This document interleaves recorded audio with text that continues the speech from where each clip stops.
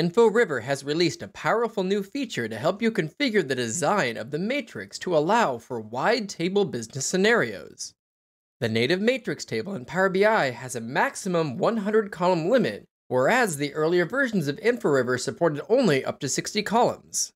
But now, with version 1.9 or later of Inforiver, you can configure and fetch up to 1,000 columns. Coupled with Inforiver's ability to expand and collapse on-column hierarchies and the ability to go beyond 100 columns, customers will now be able to migrate their wide Excel pivot tables into Power BI.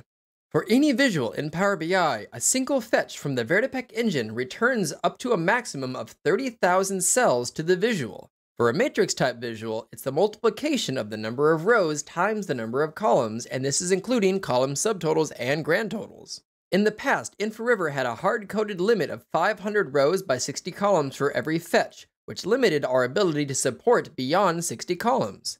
With the recent Fetch More API algorithm enhancement released by Microsoft, Inforiver version 1.9 and onwards will let you manually adjust the column count, and the engine will automatically adjust the number of rows for each fetch up to the 30,000 cell limit. So, if you have less than 15 columns added to the visual, the column count is set to 15 by default. This means that Inforiver can now fetch 4 times the initial rows, versus the original default column count of 60. You can also manually adjust this column count to the exact number of columns you'll need, including subtotals, in the visual. This will automatically enhance performance for existing Inforiver reports. When there are between 15 and 60 columns in the report, the default column count is set to 60. You can also manually adjust the column count while taking into account the column totals and subtotals to optimize for performance as well. And when you have more than 60 columns, you can adjust the column count to the number of columns added to the visual, and remember to account for your column grand total and subtotals. One important word of caution is that more columns will mean less rows per query fetch. This could cause poor performance when you have both wide and long tables with lots of rows simultaneously, which would contribute to a high number of data fetches.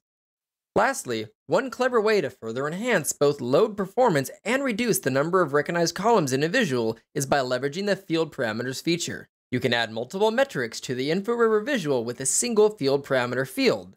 These metrics will be recognized as one column by Inforiver, which will ensure that more rows can be fetched per pull and improves performance.